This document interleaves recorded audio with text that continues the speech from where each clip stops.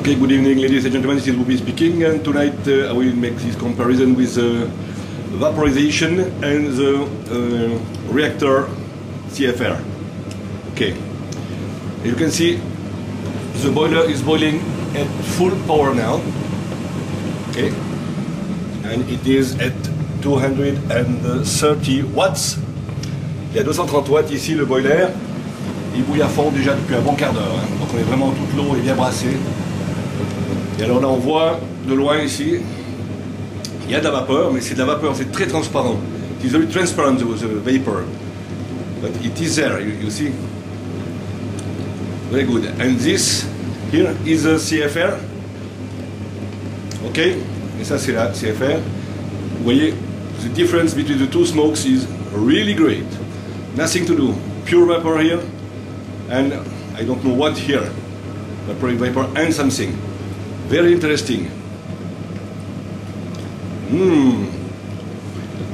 Probably the same power vapor. It is very difficult to say.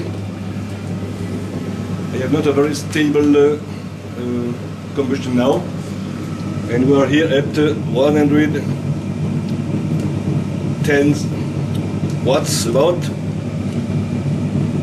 That is to say 181 volts. And you see the amperage moving.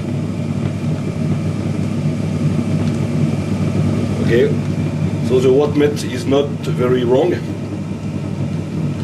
is difficult to say exactly, but it's simply to see what happened. Okay, but we have here about 100 and something, 20 to get this steam, which is probably to see almost the same, very difficult to say. We almost don't see the vapor. Okay, and always here 230, toujours à 230 watts de sortie pour le boiler qui bouille à fond les ballons. J'ai fait cette petite bouilloire là aujourd'hui pour être sûr d'avoir toute la sortie par le trou ici en haut. Comme ça on peut comparer. Mais difficile à comparer, il faut la faire autre chose. Okay, it is very difficult to make a good comparison. But anyway, the smoke is very, very different. It is a complete different nature.